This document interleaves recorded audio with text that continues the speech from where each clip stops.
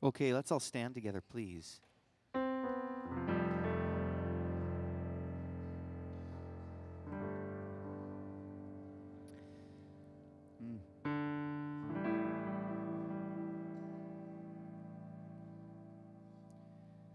Feel the ground underneath your feet. Take a deep breath and bring your awareness to God's presence.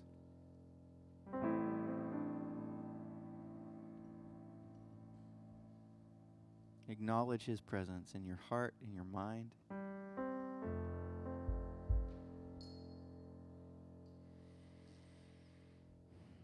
Our Father in heaven, you are here with us right now. You care about us. You've come to get us, to rescue and redeem us.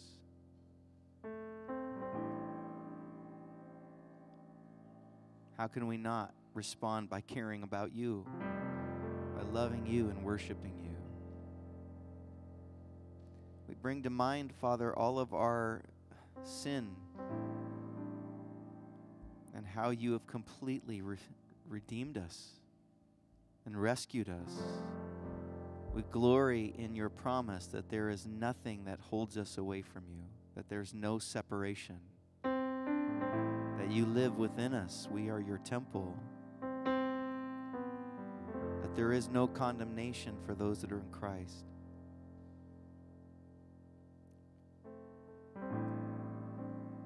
Would you please, Spirit, remind us of your precious promises today?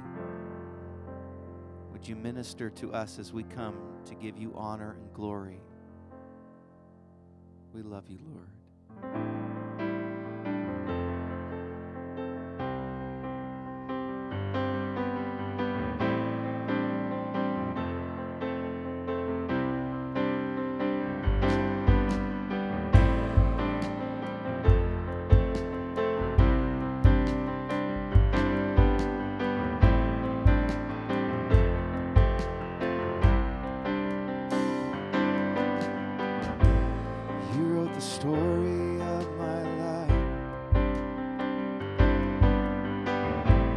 You go before, you fall behind.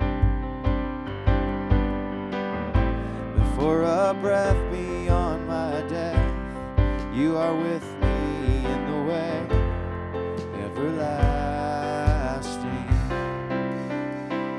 Oh, I can't run, no, I can't hide. Even darkness is a light. From the lowest place to the highest praise, you are worthy.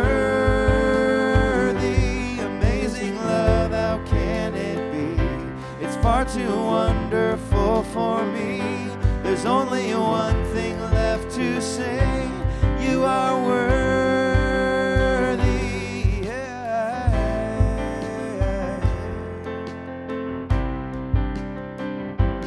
Oh, yeah.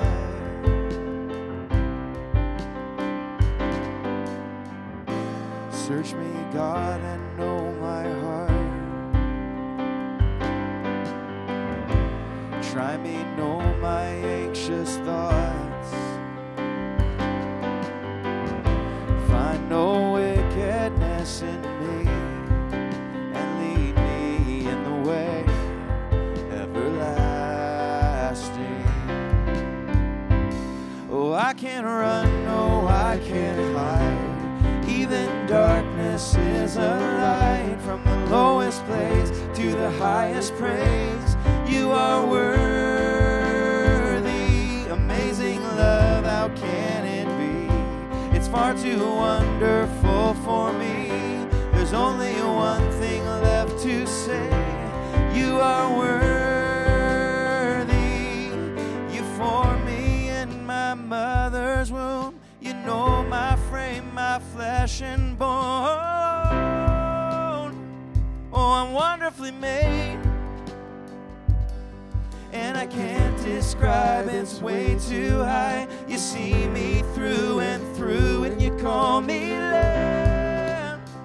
What a wonderful grace. You formed me in my mother's womb. You know my frame, my flesh and bone.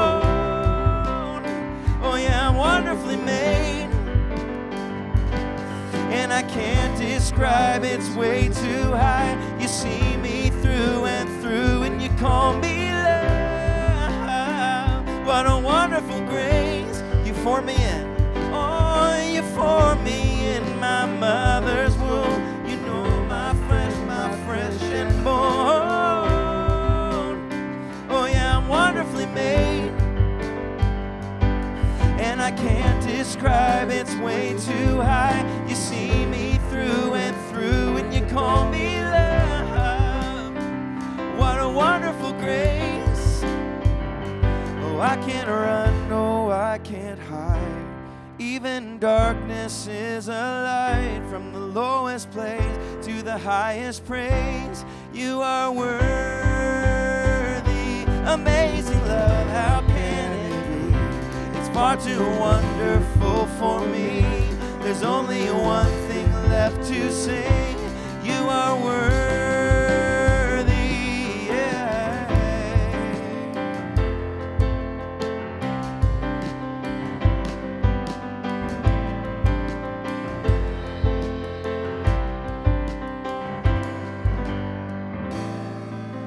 You guys can be seated.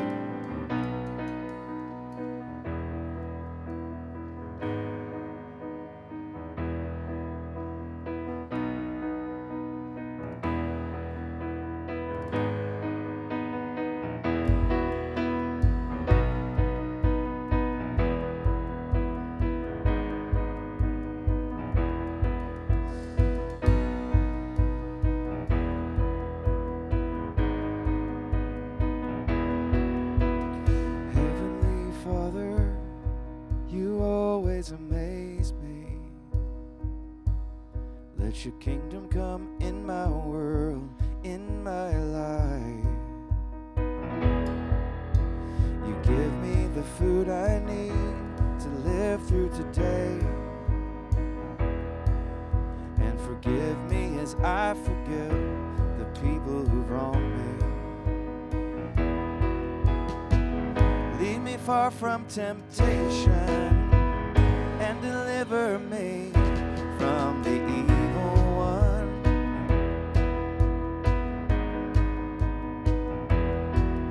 I look out the window, the birds are composing.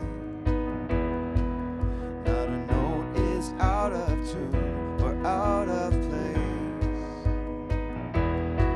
I walk through the meadows, I stare at the flowers,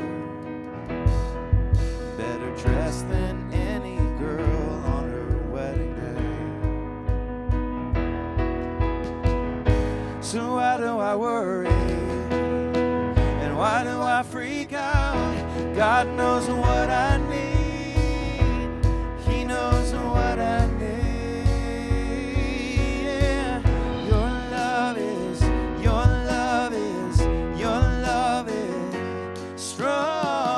Your love is strong. Your love is strong.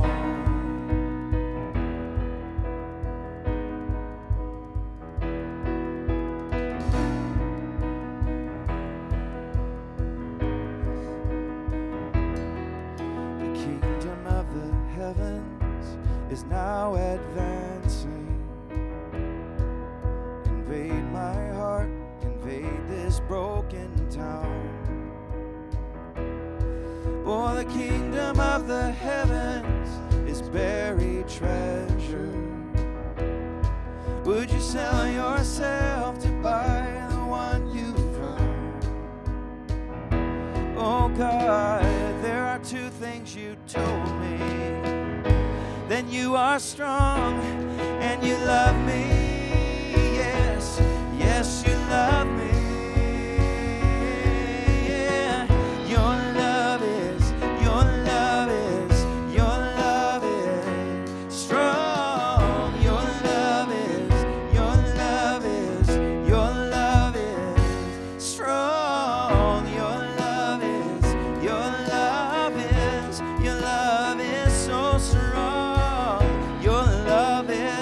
Your love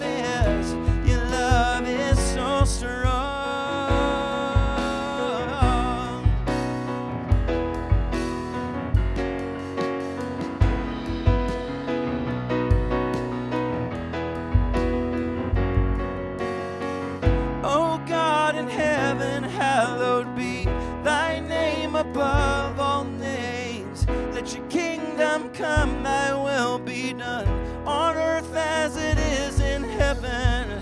Give us today our daily bread. Forgive us weary sinners, and lead us far away from our vices, and deliver us from these prisons. Your love is strong.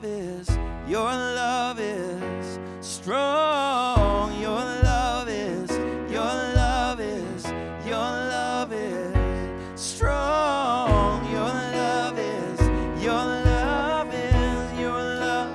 so strong.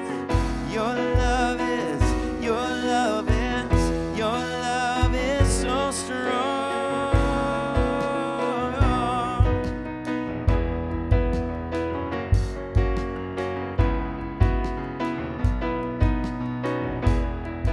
Oh God in heaven, oh God in heaven, hallowed be thy name above all names. Let your kingdom come, thy will be done, on earth as it is in heaven. And give us today our daily bread. Forgive us weary sinners, and lead us far away from our vices, and deliver us from these prisons.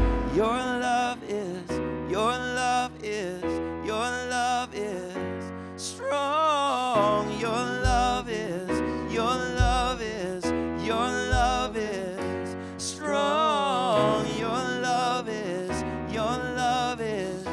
Your love is strong.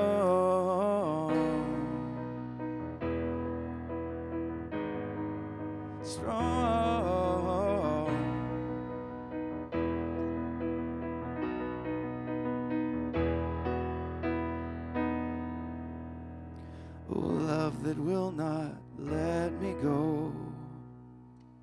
I rest my weary soul in thee, and I give you back this life I owe, that in your ocean depths its flow may richer, fuller be. Oh light that follows all my way, I yield my flickering torch to thee, and my heart restores its borrowed way, that in your sunshine's blaze its day may brighter, fairer be. Rejoice my heart, rejoice my soul, my Savior God has come to thee. Rejoice my heart, 'cause you've been made whole by love that will not let me go. Oh joy that seeks me through the pain. I cannot close my heart to thee. I trace the rainbow through the rain, and feel the promise is not vain, that morn shall tearless be. So rejoice my heart, rejoice my soul, my Savior God has come to thee. Rejoice my heart, you've been made whole by love that will not let me go. It's a love that will not let me go.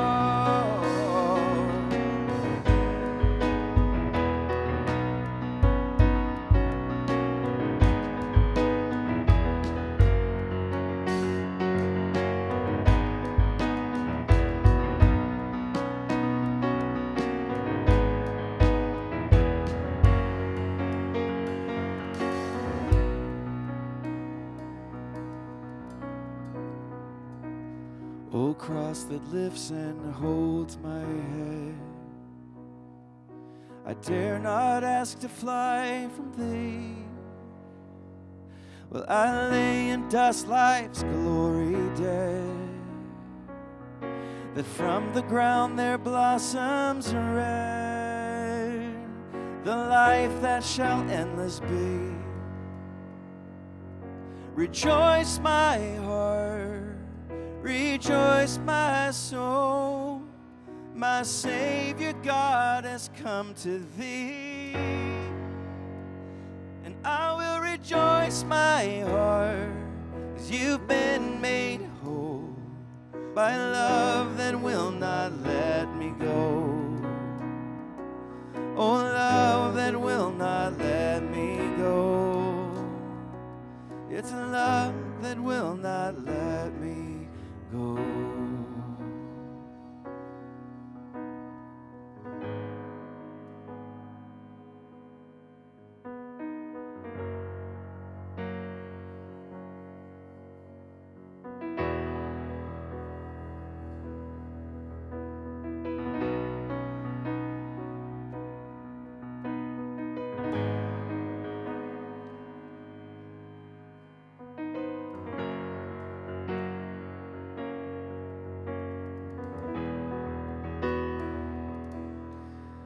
All my words fall short.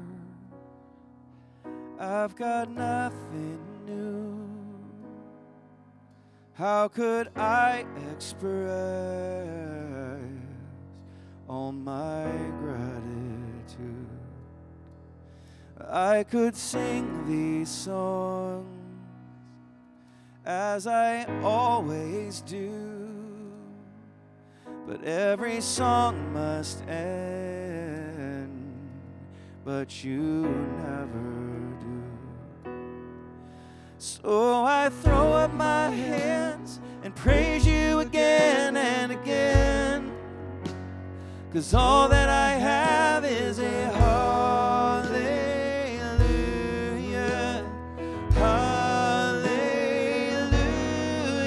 And I know it's not much, I've nothing else fit for a king except for a heart singing hallelujah, hallelujah.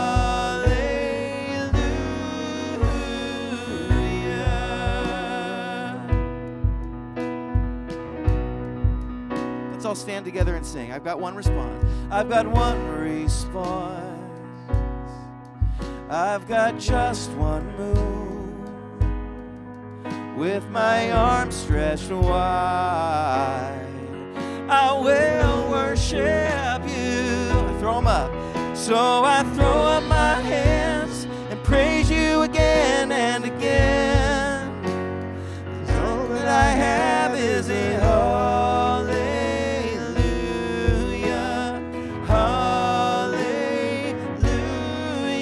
And I know it's not much, I've nothing else fit for a king except for a heart singing hallelujah,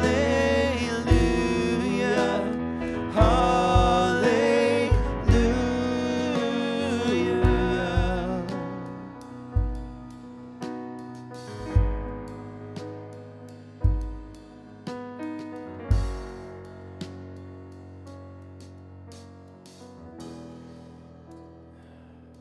In your mind's eye, imagine being before a throne,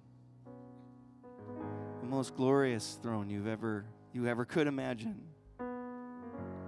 You're before the Ancient of Days, the King of Kings, the Lord of Lords. And all the wrongs in life have somehow been made right. All the grief you're feeling right now, imagine a time where that is just a memory.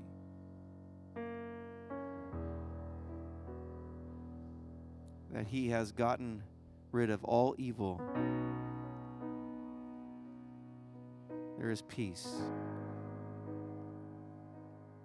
And there's all these creatures around the throne. Imagine it in your own eye, in your own mind. They're singing, holy, holy, holy. There's all these saints, these godly people throwing down these crowns, bowing down singing, holy, holy, holy is the Lord God Almighty. And you realize that it's all about Him. And it's always been about Him.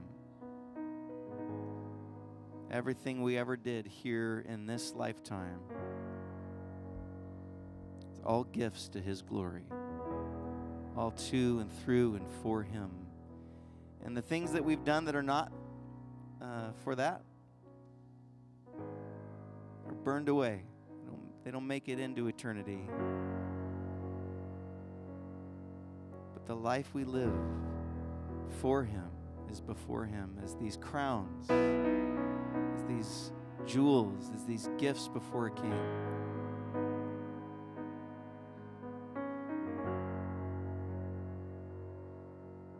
That day will come.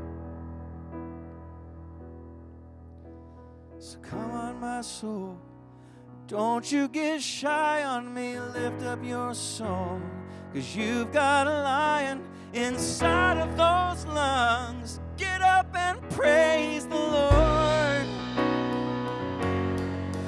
Oh, so come on, my soul, oh, don't you get shy on me. Lift up your song, 'cause you've got a lion inside of those lungs. Get up and praise the Lord. One more time. Oh, come on, my soul, don't you get shy on me. Lift up your song. You've got a lion inside of those lungs. Get up and praise the Lord.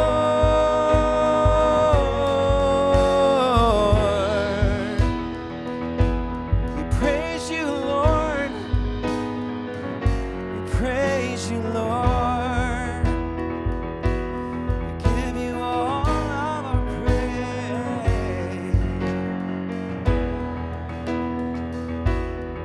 So I throw up my hands and praise you again and again, 'cause all that we have is a hallelujah, hallelujah. And we know it's not much, we've nothing else fit for a king, except for a heart singing hallelujah. Hallelujah.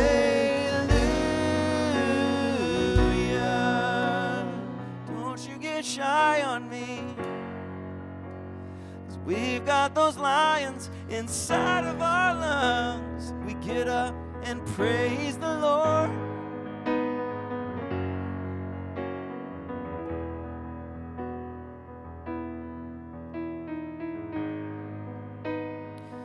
You are worthy of it all, of every ounce of our strength and our attention, our imaginations, our skills, our talents, everything, every breath is all to you and for you, by you,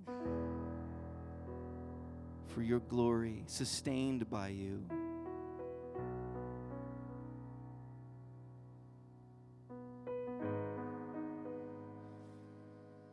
So we surrender to you. And the happy freedom of knowing we live in a universe that is just not about us. Lord, we just let that pressure fall off of our shoulders, the pressure to perform and make our own dynasties and legacies, to make names for ourselves and to value ourselves by the mark we make on this planet. Lord, the pressure is astounding. Gosh, on Sundays, I pray all around the city, all around our nation, all around this world, that your people would be at peace, knowing that it's not about us, it's about you. We can relax. We can be free. We can breathe easy. So we surrender all the stuff that we're anxious about, all the stuff that we think is up to us. We just dare to let it go and trust you. Thank you. We love you, Lord. We remember you today. In Jesus' name, amen. Okay, welcome to Calvary Wallingford. So glad to have you guys here on this Memorial Day weekend, and with a heater that's working. I keep forgetting to announce that. Before you may not smell the fuel and be intermittently cold and then hot. It's because they did fix the heater in here. Is it too warm? No. That was quick. No, we like it. Just look around, and when you see people doing the during the sermon, then that's when it's time to click on the AC. I'll give you the signal. We have a few announcements to get started. We've got some summer events coming up. We're partnering with the Union Gospel Mission throughout the summer. The first thing on the docket that we would love for you to participate in, this is a really simple but powerful event. June 26th at 6 p.m. at University Presbyterian Church, just not too far from here. They have a graduation where men that have come into their program, gotten off the street, have gone through their process and are now graduating from Union Gospel Mission. And they invite the community to come out, especially the church community, to come out and celebrate God's faithfulness in their lives. Let me just put it this way. Do you believe that God still does miracles? If you want to see it, if you actually want to see it and not just say that you believe it, if you want to go and see it, go to this thing. And you'll see men that have been raised from the dead, it's just as miraculous as an arm growing back or something. It's amazing that God has gripped these men, saved them from absolute hopelessness and despair, and taken them through this program, and they are healed and being healed. And one thing that they need from us is for us to affirm that in their lives, to say, you have been gripped by the Spirit of God. And just by showing up and applauding them when they graduate from this program is such a boon to their morale and to their hearts. So please, we're all going to go out to that. My family and I will be there. That's June 26th, not too far from here, 6 p.m., and it's simple. You go, the ministry of taking up space, the ministry of showing up is so big here. Go and cheer them on. And what did you just say? I just can't hear you. Wheelchair accessible. Yes. Yep. Wheelchair accessible. It's all good. Also, we have a summer search and rescue. This is for about 5 or 10 people. This is an intense thing. Kids shouldn't come to this. Probably 16 and up, I think is what they say on their website. We go down to the Union Gospel Mission. They do a training. We hop in their vans and we go out from 7 to 11 at night. I've done this, and it's just, Nathan's done this. Other people have done this. It's just a life-changing event for you to go out there with the Union Gospel Mission staff. They drive you to different homeless camps, and they just love on the folks that are there. They give blankets, hot chocolate, sandwiches, socks.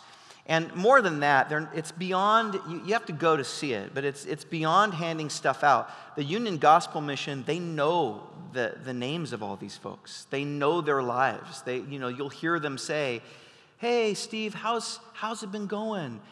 Did you ever hear back from your daughter?" I mean, they know all the people and the things that are going on there. That is what this is. It is creating relationships with people. I know several of you where this is right up your alley. I can think of a handful of people where you would love this. So join in on this. We'll have a sign up for this coming soon. But we've reserved 10 spots. It's 2 vans, five people each. We've reserved 10 spots. And by next week, we'll have all of our sign-up sheets rolling out for this, so you can sign up and we can count you in, and we can all caravan down there together. But this is something you want to do. Also, in August, we'll be serving a meal at Hope Place down at Othello from 11:45 to 1 p.m. We come and we bring a lunch. This is a home specifically for women and their children, specifically women that they've rescued out of really horrible situations. We get to go provide lunch for them and sit with these gals, learn their names, get to know them, listen to them. Again, several of you, I can just see that this would be, you would love this. So that's August 31st. This is about 5 people that we need for that. So that's going to fill up very quick. Men and women can do that, I believe. So because I've been there and done that, and it was just a great time. And then we've got a book club coming up. Nicole's been trying to do something with the ladies every season. You guys just did your spring tulip flower situation, wherever that was. Where was that at again? It was not where the tulips normally are. Sumner, yes. And it was awesome. I personally thought, because we went out to pick them up, I thought it was better than wherever the other place we go. What's the typical place? Oh, LeConner. Gosh, it's going to be a long morning, you guys. I can barely even think. This was just phenomenal. But anyway, she's doing that. And then in the summertime, a couple years ago, she kind of led a book group through C.S. Lewis's Space Trilogy, and by popular request, they want to finish that third book this summer. So there's going to be a women's book club and picnic on July 27th, 1 p.m. down at Green Lake. Get yourself a copy of the book, That Hideous Strength by C.S. Lewis, and read it until then, and then we, meaning you, will get together and have a picnic at Green Lake and talk about the book and see what you like about it and all those types of things. Do you have anything else? Okay, yeah, the all-church campout. You guys, this is so fun. We're going to go and just have fun. That's the whole point. We're going east of the mountains to Easton, the Double K Ranch.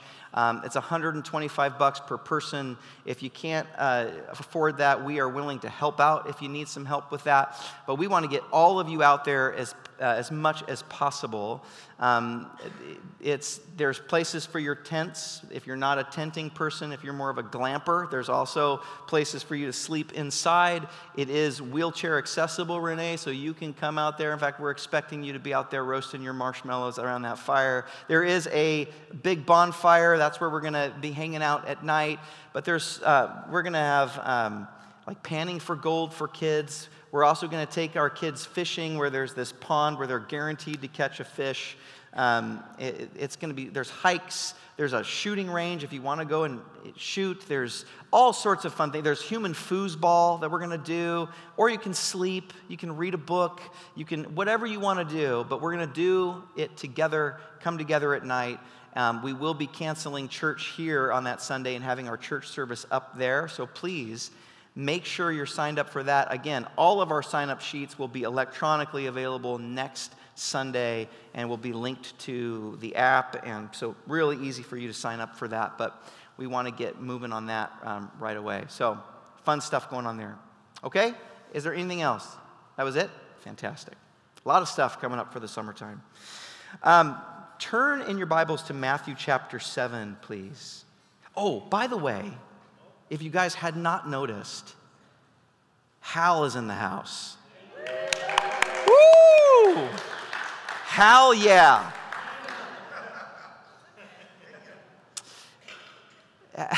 Hal has been gone. I made you laugh. I'm glad about that. Hal has been gone for 4 months. Yeah? 4 months. In a rehab facility down in Kent, and been trying to get back. He's back in his house now and back to gathering with us. What a beautiful thing. Hal, love to see you. Please, if you don't know Hal, go meet him. He's just a wonderful, wonderful brother in the Lord, and it's so good to have you back, man. Thank you for coming. Matthew chapter 7, verse 12. There's plenty in this one line, this famous line of Jesus. Let me read it here. So whatever you wish that others would do to you, go and do that for them. For this is the law and the prophets. Father, would you blossom this famous line from your Son? Would you help us to explore this one sentence that is so packed with your heart and with truth? Would you unlock it in our own minds and our hearts and show us how it appropriates to our own lives and our relationships especially? Jesus, we're here at your feet, just like disciples have been for thousands of years contemplating these words, your words. Here we are in this great tradition, listening to you, asking a living God, a living rabbi, who you're here now in your spirit. Would you please expound this to us again. Thank you for your goodness. And we acknowledge you here. In Jesus' name, amen. Okay, this is by far one of the most well-known statements of Jesus. You don't have to be religious to know this line from Jesus and that it came from Jesus. We've dubbed it the Golden Rule.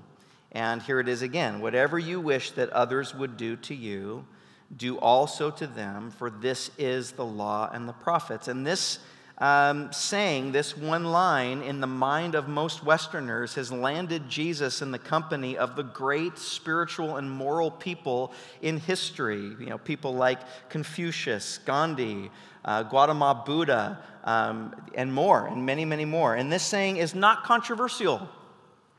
No, I mean, who has a problem with the Golden Rule? Who's got issue? Who's going to sit here and say the Golden Rule actually is horrible? No, everybody understands that this is an incredible, in fact, some have dubbed this, some secular folks have dubbed this the Mount Everest of all ethical tradition, and I think they're right. This is light years, millennia ahead of its time when it comes to social ethics and how we should treat one another. So what is it? And what are its implications?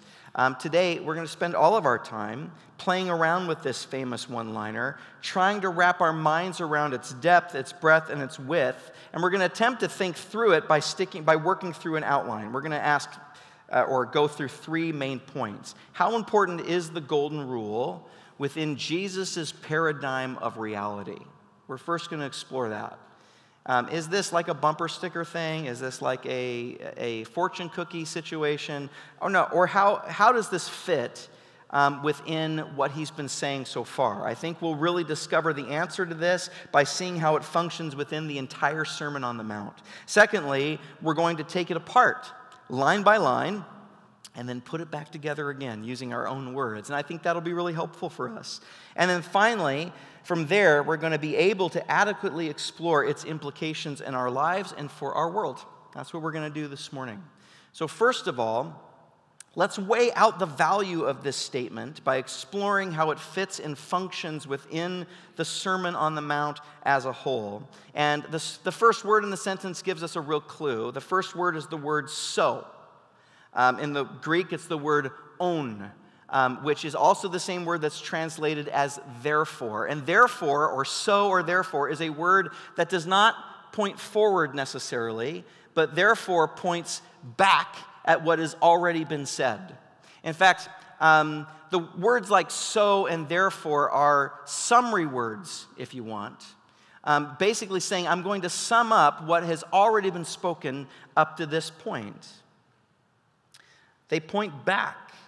So on one level, the Golden Rule sums up what has already been said in the entire Sermon on the Mount.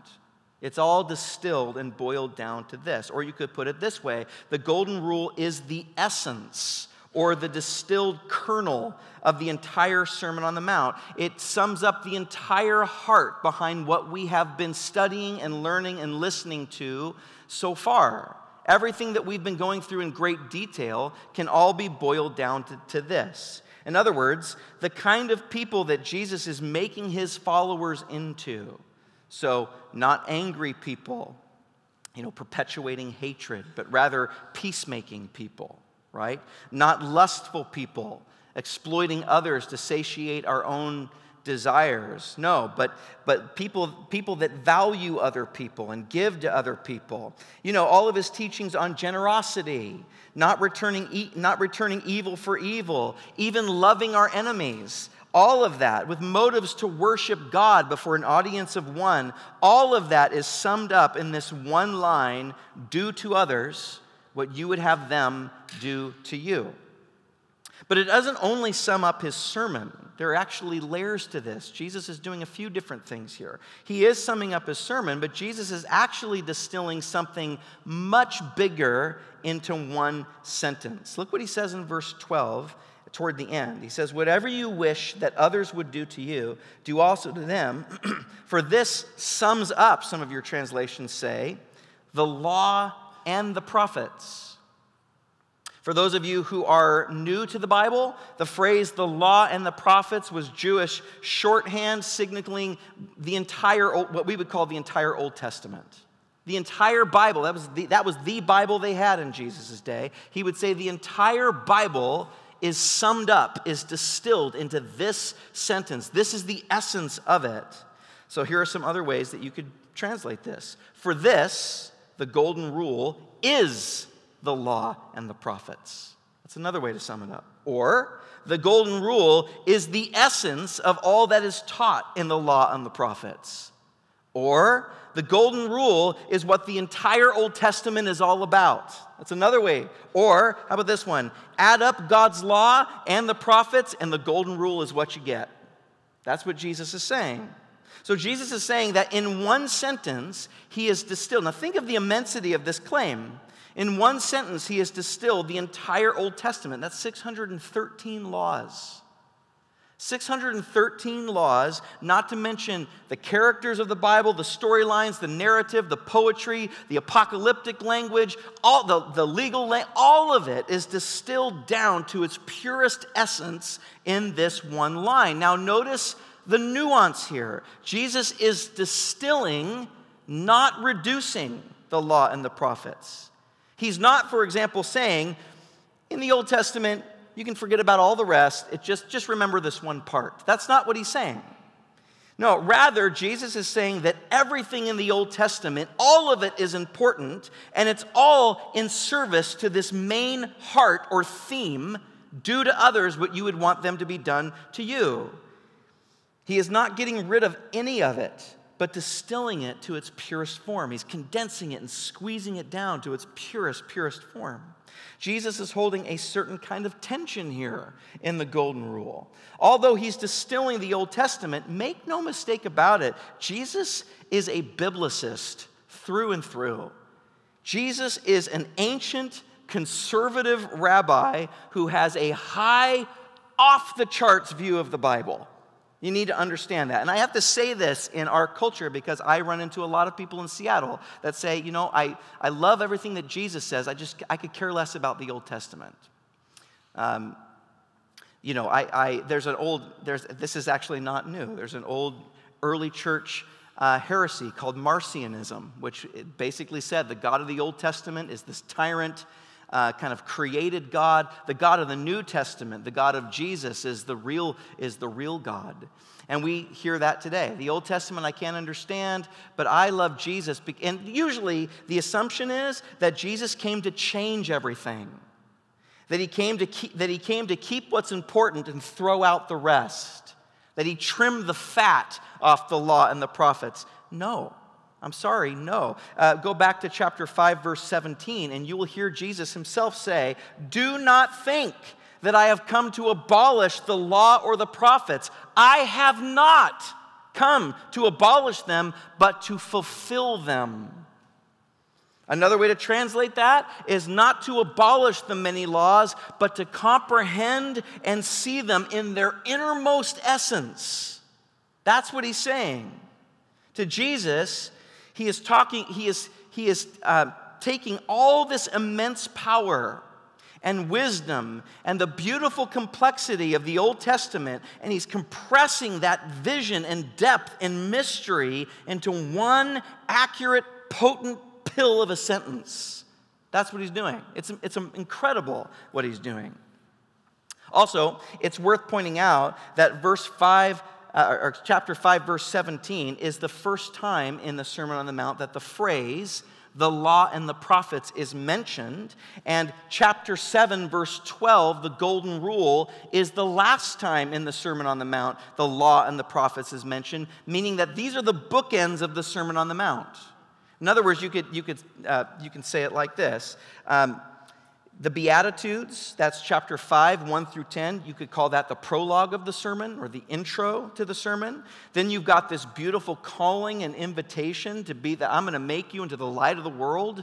I'm going to make you into the salt of the earth, this beautiful identity statement, followed by this thesis statement in chapter 5, 17 through 20, do not think that I have come to abolish the law of the prophets. I have not come to abolish them, but to fulfill them. For truly I say unto you, until heaven and earth pass away, not an iota, not a dot will pass from the law until it is all accomplished. Therefore, whoever relaxes or gets rid of or backs off of one of the least of these commandments and teaches others to do the same, they're going to be called least in the kingdom of heaven. But whoever does them, we're going to get into that word in the next couple of weeks, poieo, practices them. Whoever does them and teaches them will be called great in the kingdom of heaven. For I tell you, unless your righteousness, dikaiosune, unless your wholeness, your completeness within yourself and with your relationships exceeds that of the scribes and the Pharisees, you will not enter the kingdom of heaven. That's the thesis of the entire sermon. And then that's followed by 14 teachings. That's what we've been doing up to this point. 14 teachings kind of fleshing this thesis out. You're not going to be angry. You're going to be peacemaking. You're not going to be lustful. You're going to be loving. You're not going to be this. You're going to be that. All of what we've been going through, generosity and fasting and secret place and prayer, it's all in service to this fulfilling of what God has always wanted. And then we come to where we're at today, 7 verse 12, where we see an even shorter teaching on the law and the prophets, signaling the end of the sermon. And then chapter 7, verses 13 through 27, function as the epilogue or the outro. That's how the sermon is framed. In the next 2 weeks, and 2 weeks after this, we will finish the Sermon on the Mount. In short, the Sermon on the Mount is a distilled summary of the entire Old Testament, the law and the prophets, what we call the Old Testament. And the Golden Rule is the distilled summary of the Sermon on the Mount, which is a distilled summary of the law and the prophets. It's like we've got Inception here going on. So the Golden Rule is not some pithy bumper sticker saying to Jesus. It's not like a kind of throwaway one-liner. Not at all. Powerful but easily forgotten. No. To Jesus, this is packed and freighted with the entire heart of God as portrayed in the Old Testament. He's packed it all into this one line. In other words, this is what it's all about. This is what the social law of the law and the prophets is all about. It's all here. Okay? So, let's look at it. It all comes down to this. Let's zoom in and analyze some key words in the sentence, and let's see what happens. Let's start out with the phrase, so whatever. So whatever. This is the Greek word pas, and it's a big word. It encapsulates, in other words, everything. It's a big hyperbolic word. This means you could translate this in every situation, or in all seasons, or at all times, or from morning until night, okay? Or in all that you say and do, with all of your heart and with all of your energy and with all of your life, everything. That's what he's saying here. Number 2, let's skip the wish part and come back to it. We'll still with others. Whatever you wish others. The word others here is the word anthropoi. It's a word that's translated to mean all people, okay? He could have used another word. He could have used the word adelphoi, which means just brothers and sisters or people within your own tribe. But instead, he uses the word others, another very, very, very big word. In other words, so not just your family, but your neighbors, your coworkers, your acquaintances. Not just your friends and the people you get along with, but your enemies, the people that you don't see eye to eye with. Not just nationals, but foreigners. Not just the same color of skin, but different color of skin. Not just the same gender, but different genders. Not just the people you agree with or are on the same aisle of politics with, but everybody, do to them what you would want to be done to you. Okay, and then he says, whatever you wish. Notice how open-ended that is. Whatever you want. Whatever you want. He doesn't get specific. He leaves it open according to you. There's a level of freedom here. In other words, get creative. This is what he's saying. Get creative. Imagine whatever you would want for yourself in all situations and circumstances, do that. That's what you should do for someone else in the same situation or circumstances. Notice what Jesus, notice that Jesus, this is interesting to me, he starts with you. He starts with you. The place to treat other people starts with yourself. Listen to what Martin Luther said. He said, it was certainly clever for Christ to state it this way. The only example he sets up is ourselves. The book is laid into your own bosom, so to speak, and it is so clear that you do not need glasses to understand Moses and the law. Thus, you are your own Bible, Martin Luther says, your own teacher, your own theologian, your own preacher. In other words, you can understand the essence of the Bible because you are human. And the Bible is the character of God, and you were made in the image of God. There is a certain tenor or pitchfork that pings with the Old Testament. It's uniquely human in the idealistic sense. Treat others. In other words, you can start, in a sense, with yourself. In Jesus' day, people were often advising people to consult with sages, scribes, rabbis, gurus, but as essential as all those people are and always will be, he's not saying not to do that. But Jesus says, in effect, in personal relationships, start by consulting with yourself. How would you want to be treated? What do you need? What kind of love do you want? That's probably common to every human to a certain level. It's a great way to ping it and to start with yourself. Most of the time, when it comes to relationships, you can know the will of God by consulting your own interests. Isn't that interesting? John Henry Newman, I think I've said this before, the great Catholic scholar and theologian, once said that our conscience is the aboriginal vicar of Christ to the soul. Our conscience is the aboriginal vicar of Christ to the soul. In other words, there is an image of God in you that, yes, has been tainted by sin, but is still alive and well. That understands and listens to and perks up or recognizes the heart of God, the character of God. There's something in all humans, a collective consciousness where we know what goodwill is. We know what fair and just is and righteousness is. We know about goodwill. We know about, again, we might see it tainted and warped and twisted and infected by sin, but there is some pure truth behind it. The Bible's theology of evil is that evil cannot make something ex nihilo the way God can. Evil is a parasite off the good. So that means with all the evil we see in ourselves and out there, there's something pure about it that's just been twisted, warped, manipulated, defiled. But there's something good underneath of it all. That's why scholar and deceased beloved pastor Tim Keller, he said that he has an equation that he uses when looking at the culture. It's very simple, but it's so profound. When he deals with culture and himself, he always says, I say yes, but no, but yes. In other words, if he sees something evil, he goes, what's in there that I can bless first? What is the godly character behind it, or the good, the true, and the beautiful in it that I can identify and bless first? So I can say, yes, you do need beauty. Or yes, you do need to be relieved from your pain. Or yes, you do need to be recognized and affirmed, and you do need affection. And yes, you do need other people. So yes, but not the way you're doing it, but no. And then he points to Jesus, but yes, the fulfillment is in him, but yes. We can do that with ourselves. And our conscience, John Henry Newman says, reminds us of that sometimes. How do you know? Well, it's usually the still small voice that's telling you to do something that you normally would not want to do, that gives you no benefit to yourself. You know what I'm saying? You know what I'm talking about?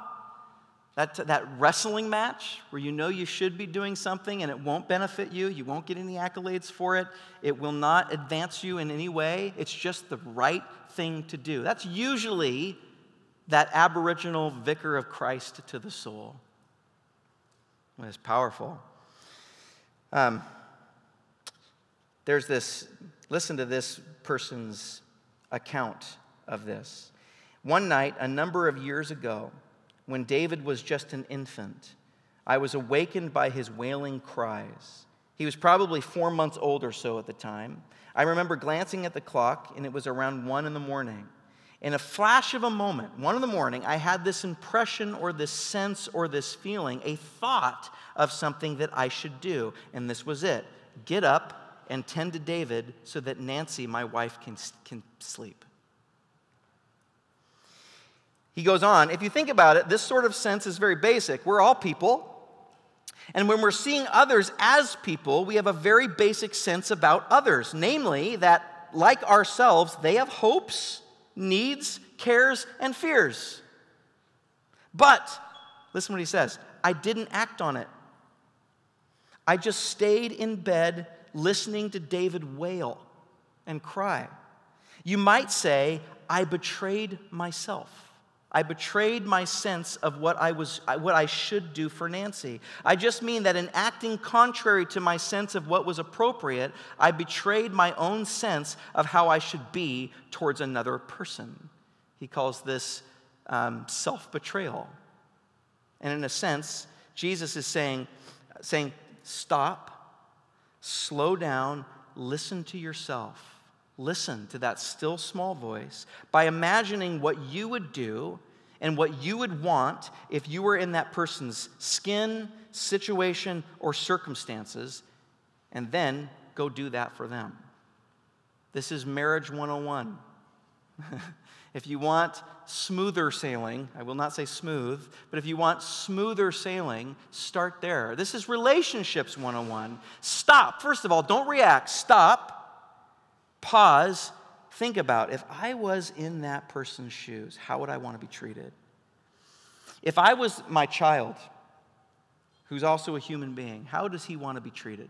Even at 9, how does he need to be treated? And how can I guide him and parent him like that? You can see how far-reaching this is going. I can feel us getting uncomfortable. Or is that just me? It might just be me. Scott McKnight, one of my favorite commentators on the book of Matthew, he says, if you listen to yourself in all of life, you will be led out of yourself into a life of loving others. This is his response to people that say, well, it's selfish to think of yourself. And he would say, yeah, if you stop there. Yes, if you stop there. But if you transfer what's going on in yourself to the other, it becomes, you're led to loving others. Let me read that again. If you listen to yourself in all of life, you will be led out of yourself into a life of loving others. Again, don't stop with yourself, but keep moving.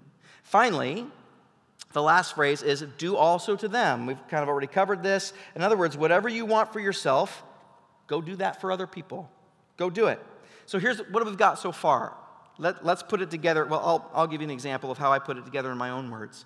With all of your life, here's the golden rule. With all of your life, in all situations, at all times, and in all places, from morning till night, with every fiber of your being, with the same creative energy and passion and alacrity with which you meet your own needs and wants, go do that for anyone and everyone you will ever meet or ever come in contact with. Do that as your rule of life. How are we doing? Good. Yes. Okay.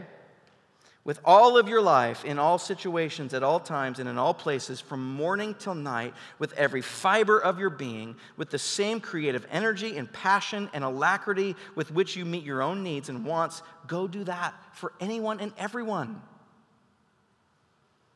Jesus would say, this is what it's all about. Or, God's heart, as written in the ancient scriptures, all comes down to this. Or, this is what it's all about. This is what God always had in mind for humanity. This is what it means to be human. This is God's high view of humanity. This is what we were meant to shoot towards. Or, this kind of living is what you were made for. Keep following me, and I'll show you how. That's what Jesus is saying. This is the kind of relational humanity that you were made for. Keep following me, and I'll show you how to do it. I'm going to grow this into you. Okay, so what are the implications? Well, first of all, I can tell you this is groundbreaking. Like I've already said, this is millennia ahead of its time. As far as we can tell, no one ever said this except for Jesus. This is the first time this saying blips up on the historical map, okay? In primeval history, the social law that finally kind of brought humanity into order a little bit was lex talionis, or an eye for an eye or a tooth for a tooth. In other words, what anyone does to you, do it back to them. If they gouge out an eye, gouge out their eye. If they lose one of your things, then you deserve to have their things. And it can go the other way too, you know?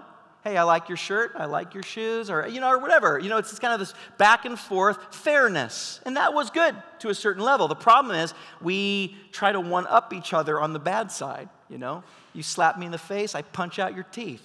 That's kind of how our human nature goes around it. Then around the 5th and 4th century before Christ, Confucius showed up on the scene, and he famously said, whatever you would not want to be done to you, don't do that to other people.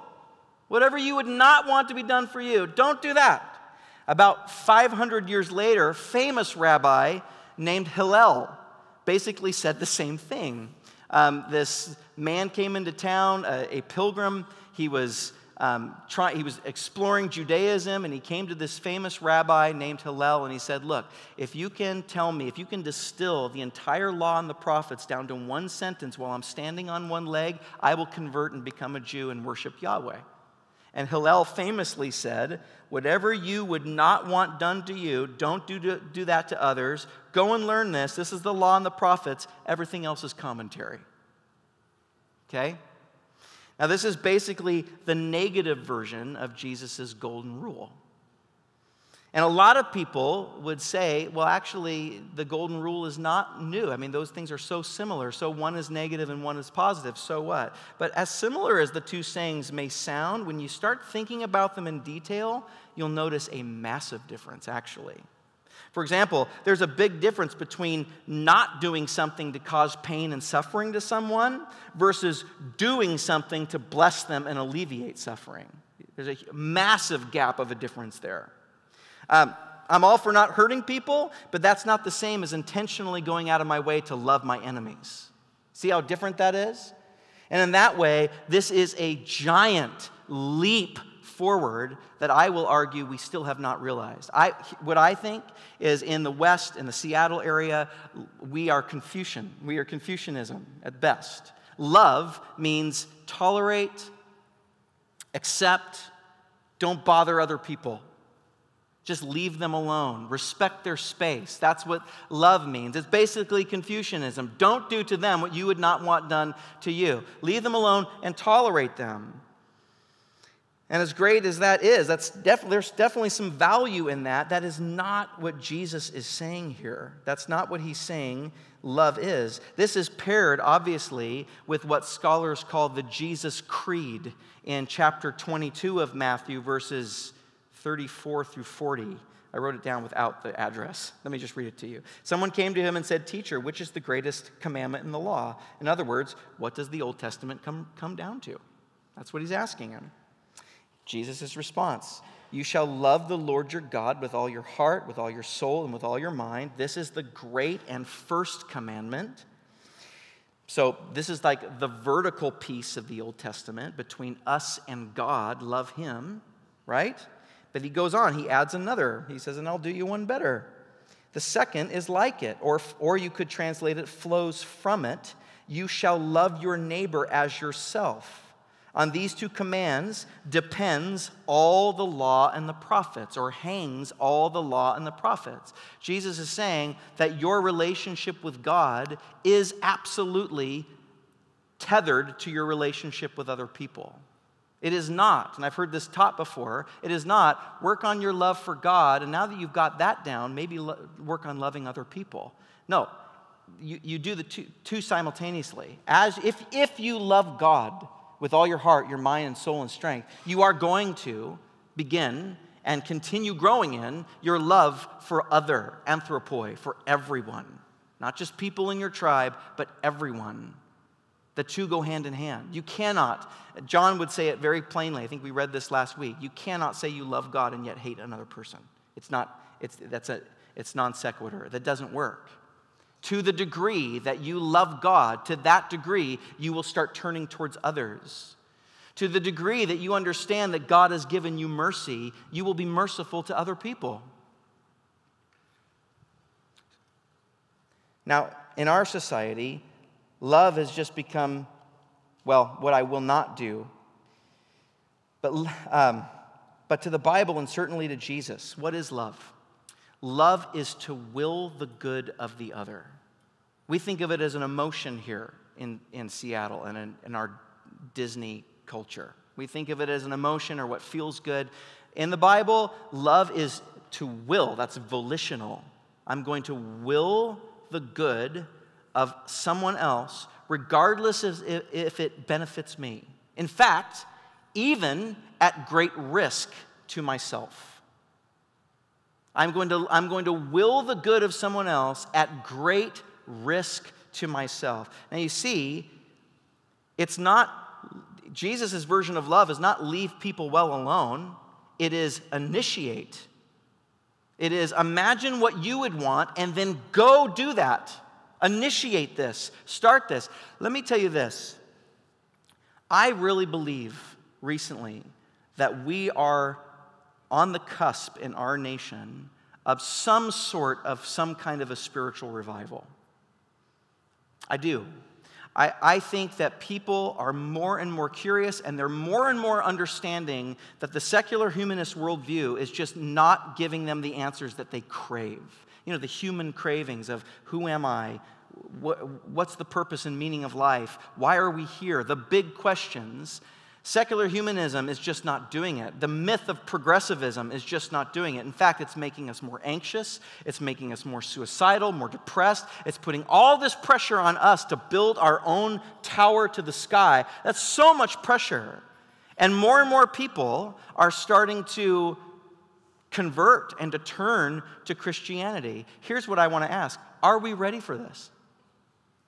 Are we at our church, are we in the evangelical world, are we ready to give lifelong, thousands of years thought through, eternal kinds of revelatory answers to people who are seeking? Are we ready for this? This is why all of us should be, and all of us should be as a lifestyle in the education business. Some of us are professionally in the education business. We are wanting to raise up the next generation, the people around us, with answers, traditions, how to see the good, true, and the beautiful. So that when people do come asking, because I think they are, we have an answer for why we believe what we believe. And we can initiate. We can go. Right now is the time to go and initiate, not apologetics kind of intellectual things only, but this kind of spirit. I'm going to treat you the way I would want to be treated. I've said this before, I honestly think that in much of the evangelical world, we have traded saints for celebrities. In other words, we are producing people who know things, who look good, we have stuff, we have technology, all of these things, but we are lacking, not all the way, but in large part, on character. People that are growing, people that are treating other people relationally the way God is treating them. He came for you. He didn't wait for us to figure it out. He initiated. He came at great risk to himself and saved us. It is at the heart of redemption itself, or of salvation itself, the golden rule. What God, he came at great cost to himself and saved you, even though it potentially would not benefit. Think of it this way. If I knew that giving my son would save you all, if you knew that giving your child would save everybody in this room, would you do it?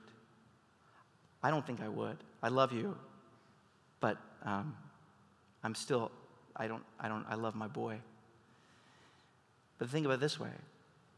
If I knew that giving my son would save a quarter of you, and the rest would know that I gave my son and would say, I don't care. I still want nothing to do with you. Would you give your kid in that situation? when it won't benefit you, when it won't even accomplish the goal, some people will know and reject God and reject Jesus and say, no, thank you. Would you do it then? Oh, the love of God. The love of God. Look at this. I didn't write it down, so I'm going to have to turn old school in a paper Bible. You've heard of, some of you have heard of this. This is what it looks like.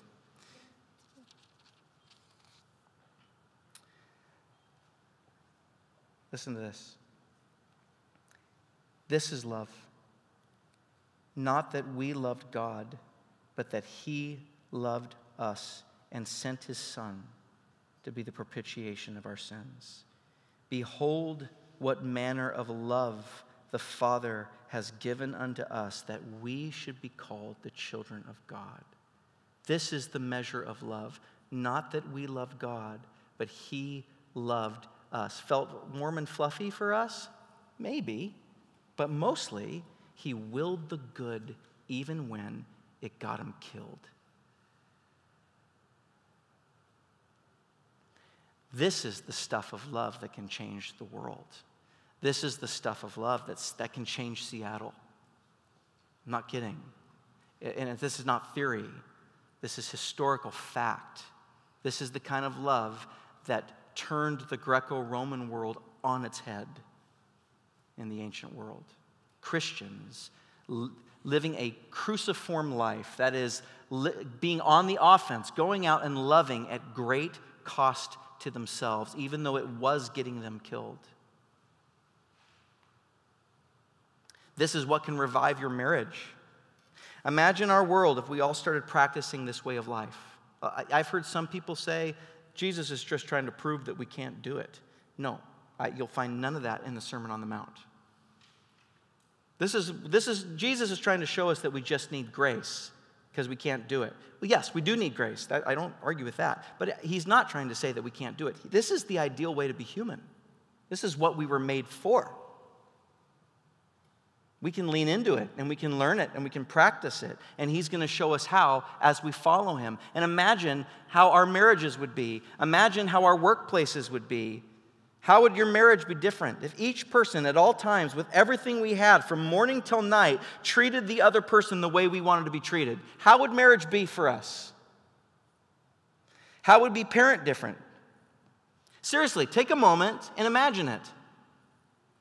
How would it be different? How would your team at work be different? How would the environment at your house be different? How many more friends would we have? Or maybe we'd have fewer, but the quality of those friendships would be awesome, would be amazing, would be deep.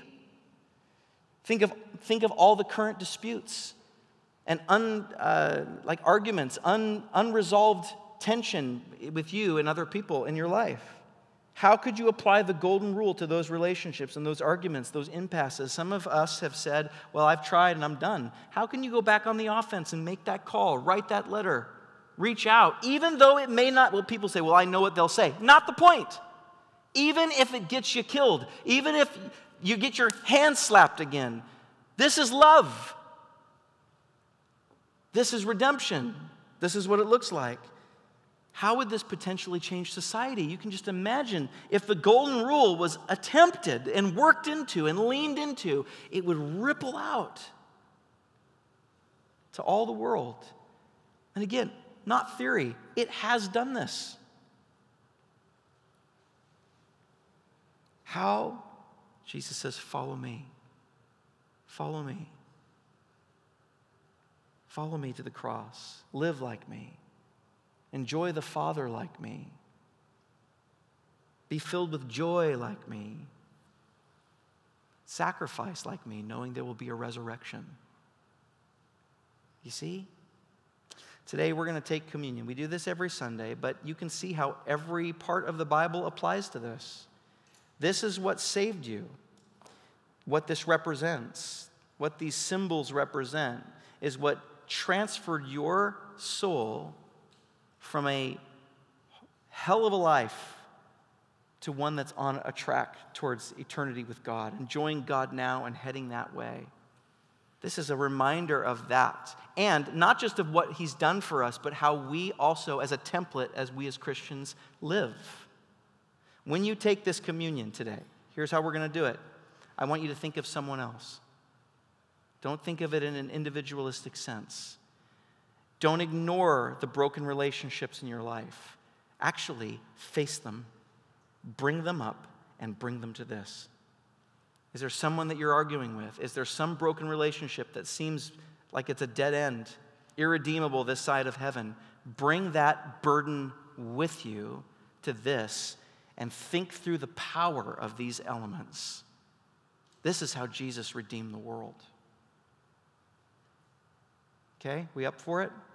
Okay, let's stand.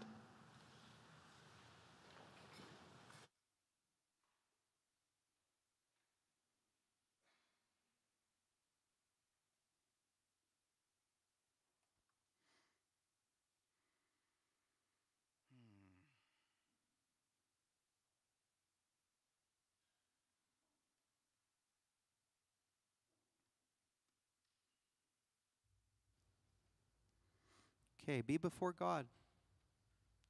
Go back to acknowledging his presence.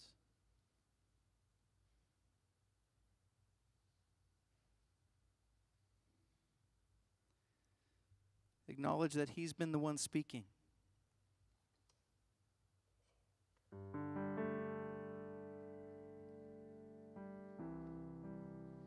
Hear his call, follow me.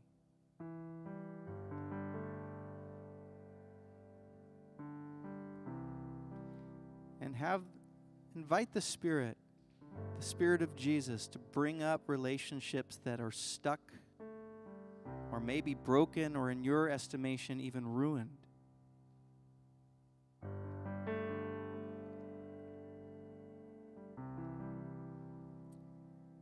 Maybe think of your broken relationship with God, how you are beyond fixing, beyond saving yourself. And yet he did the unthinkable. At immense cost to himself, he came for you. He didn't just, well, I hope they figure it out. I've done my best. I tried. Oh, well, I hope they get it. No. He sent his Son. This is love, not that we love God, but that God loved us and sent his Son to be the propitiation of our sins. That's to take on the penalty and the judgment that you and I deserve. Jesus was punished instead of you, instead of me. He did the ultimate compromise. Think of how that translates to your relationships, to your marriage, to your kids, to your coworkers, anthropoi, to everyone.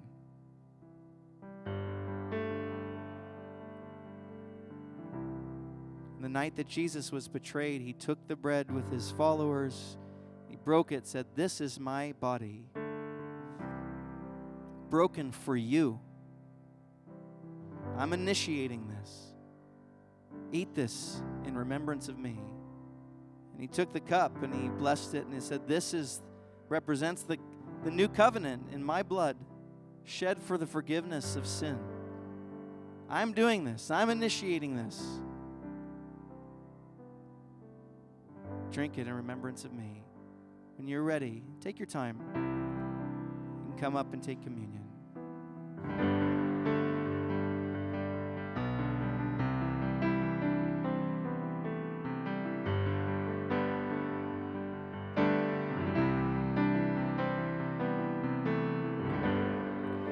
Worthy of every song we could ever sing,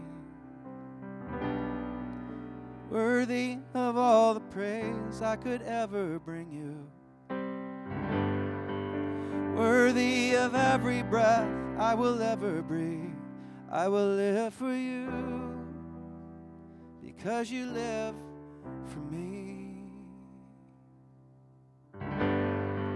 Jesus, the name above every other name. Jesus, the only one who could ever save. You're worthy of every breath I could ever breathe. I will live for you. Yeah, I will live for you. Holy, there is no one like you.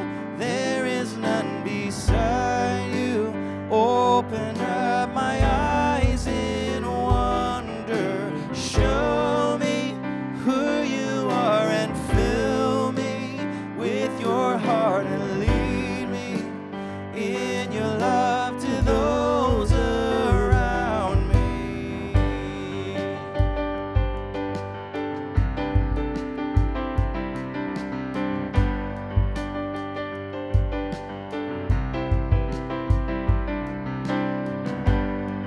You're worthy of every song I could ever sing. You're so worthy of all the praise I will ever bring. You're worthy of every breath I will ever breathe. I live for you. Jesus, the name above every name. Jesus, the name above every other name. Jesus, the only one who could ever save. Worthy of every breath we could ever breathe. We live for you. Yeah, we live for you. Yeah, yeah, you are holy. There is no one like you. There is none beside you. Open up my eyes in wonder and show me who you are and fill me with your heart and lead me in your love to those around me. Whoa, to those around me.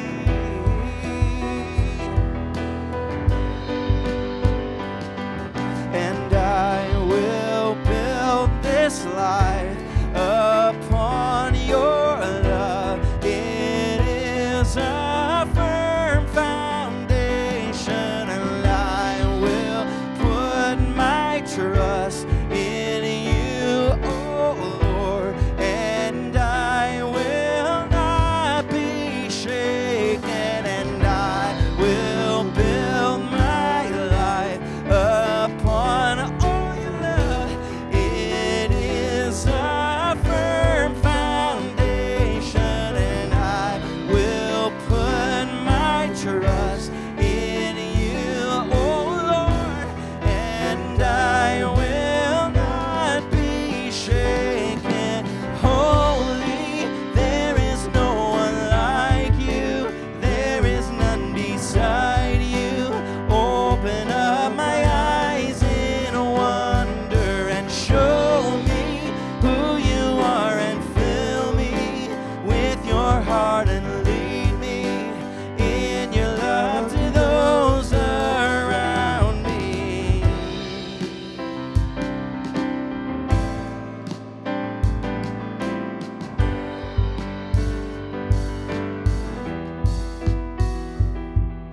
And holy, there is no one like you. There is none beside you.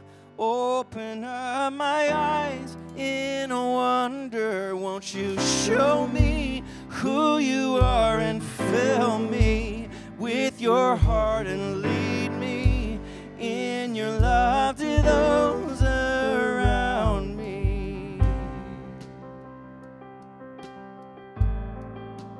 Those around me. Give us bravery to be just like you, to follow you wherever you go, God. Whatever you do, I will do.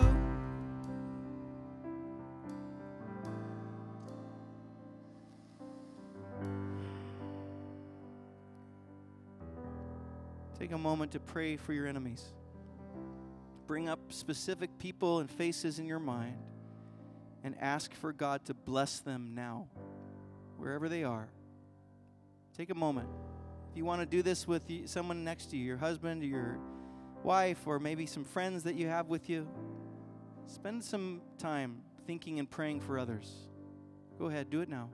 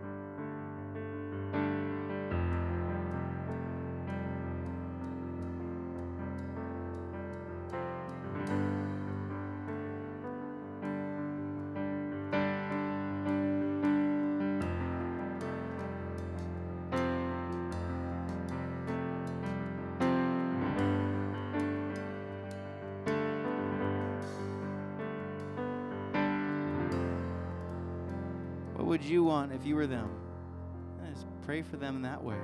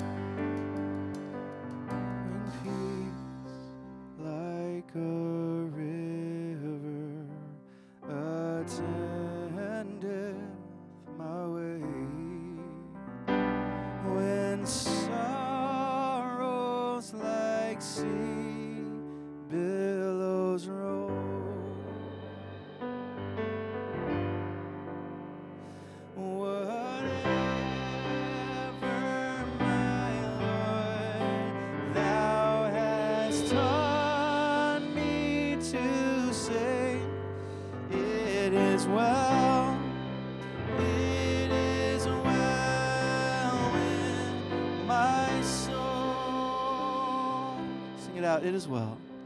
It is well. It is well with my soul. With my soul. It is well.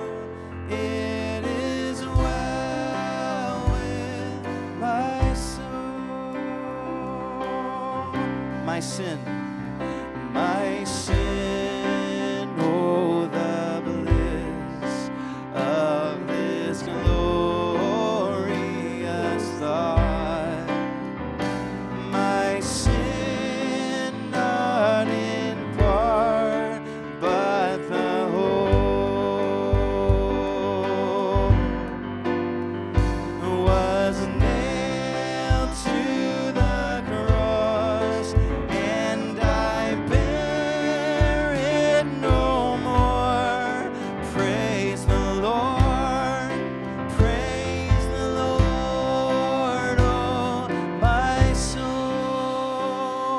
Part, it is well. It is well with my soul. With my soul. It is well. It is well with my soul. And Lord, haste the day when my faith shall be sight, the clouds be rolled back like a scroll, and the trump shall resound, and the Lord shall descend.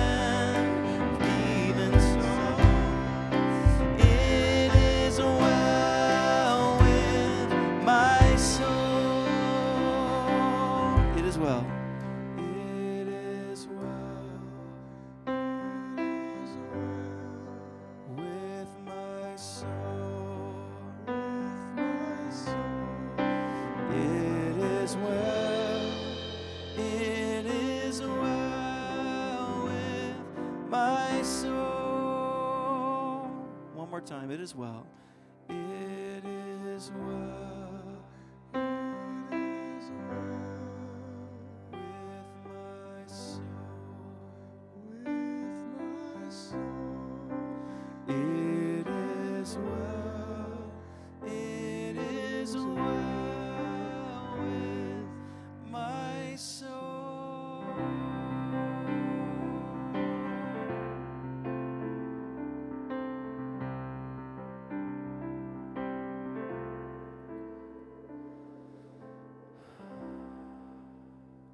Thank you for coming for me when it cost you so much.